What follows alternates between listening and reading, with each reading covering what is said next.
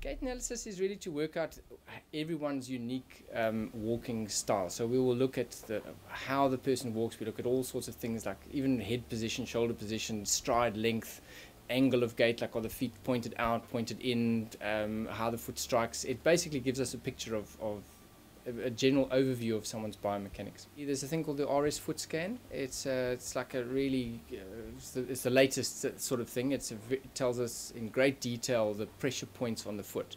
And then the software will interpret what that means for the foot and how that relates to the rest of the body. So it's a very useful little tool.